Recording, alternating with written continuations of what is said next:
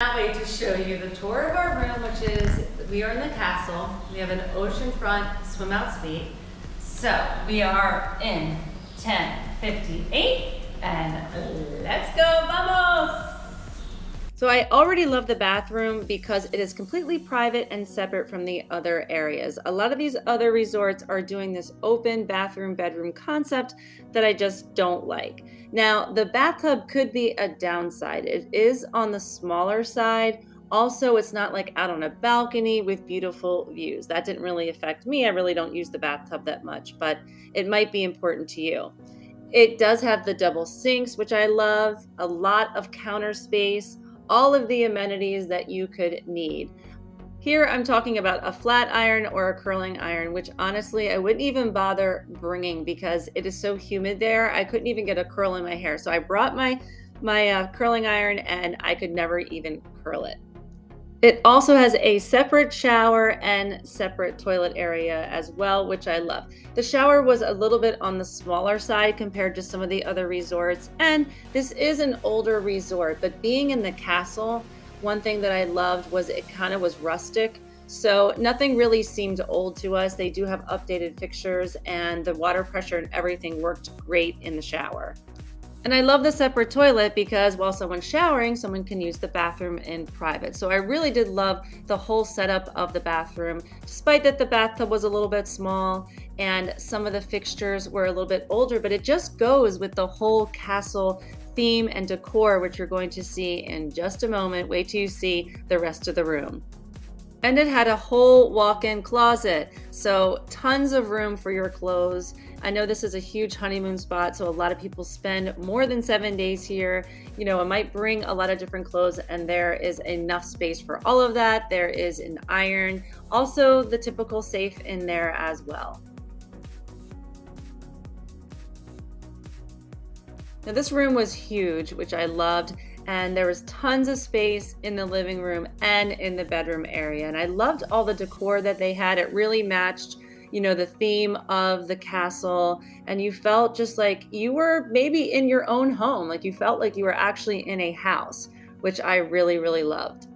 Over here is the minibar section, and it's a good time to talk about the water. I think most people know, do not drink the tap water ever. Even when brushing your teeth, you should use this bottle of filtered water, and they will bring you as much as you want, especially when you're making the coffee. They have here a coffee machine. You always want to use the filtered water.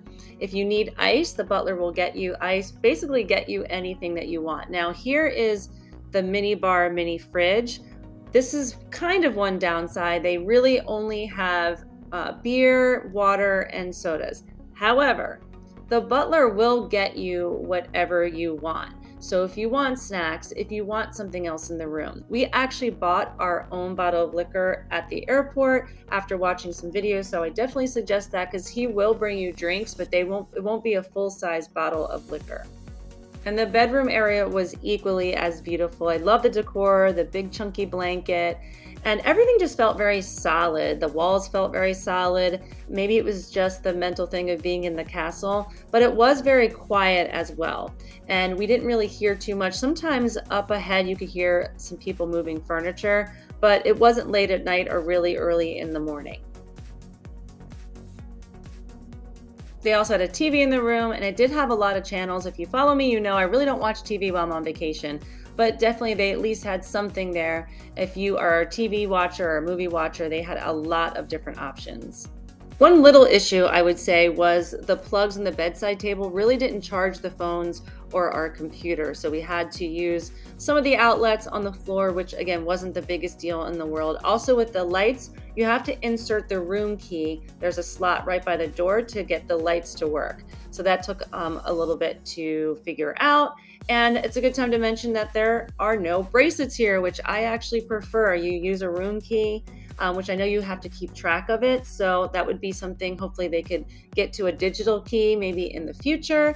But I love that you don't have to worry about wearing a bracelet. And also just when you go to the restaurants, you just give them your room number. Now it's time to show you the outside, and it's so beautiful. And normally I don't go for the swim out suite. One, because I really like to be higher up. I love that ocean view. And two, I tend to have reactions to chlorine. However, these pools are saltwater pools here in the castle. So I definitely wanted to try it because I love the idea of waking up and just being able to get right into the water. Now, 1058 was the very last suite, which did have some advantages. One is you only have one room next to you to the right. To the left is a restaurant, but it's only open at night. It's not very loud at all, and most people are inside dining anyway.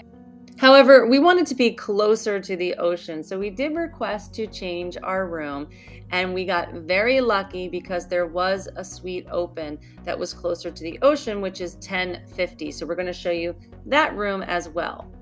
Now, the size and the layout of the room is exactly the same. The difference really was just the view from the outside. We liked being closer to the ocean, seeing more of the ocean, and having that little access closer to the beach. Now, there really is no beach over there, so let me tell you that. It's not a beach that you sit on. I'm going to show you a little bit of that in a bit, and you can't really swim in the ocean, but we just liked the view a lot better. One other note is that there's one suite to the right that does not have an outdoor area with furniture. Again, you can't request rooms, but you can ask them to put in the notes that you want one of the suites that has outdoor furniture, or maybe that doesn't matter to you because then you'll have the one closest to the ocean. The water is very cold, so it's not a heated pool. And someone also asked about the noise level, and it's very quiet. We probably use the pool more than anyone else that I saw, and you do have access to the whole pool. So you can swim up and down, which I did one day, and actually all of the suites are able to use this pool, but no one really did. The only people that used it were the people that were staying right there in the swim out suites. And here's the small section of beach I talked about as well. Now, if you are considering staying in this section, I'm going to do a complete separate video about this room. We also got to tour another room, an oceanfront honeymoon suite, and show you more of the property and grounds. So definitely be on the lookout for that. So if you see there to the left, it looks like a little hut. Well, that was actually a bar and restaurant that belonged solely to the castle section that was destroyed in the hurricane. So they are planning on rebuilding this little area and making it really nice, which would be a great addition to the castle section. Also, they are currently building like a little pier out. With that being said, there was a little construction going on during the day. You could hear them sawing. So it didn't bother us at all, but I figured it was worth mentioning. And be sure to check out all of the videos that we do about the Sanctuary Cap Cana, including the full honest review.